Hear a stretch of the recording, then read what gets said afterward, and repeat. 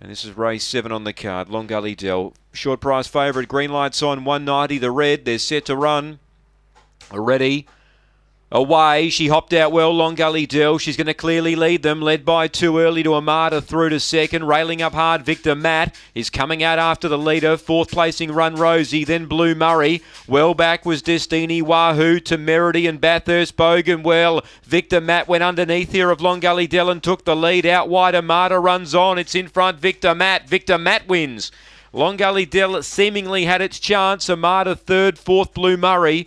Then came Run Rosie, Destiny Wahoo, Bathurst Bogan, and Temerity was back amongst the tail enders. And the time's around the 23:30 mark. No, shorter, 23:23. Number 2, Victor Matt for Mick Giniotis. 1 second, Long Gully Dell.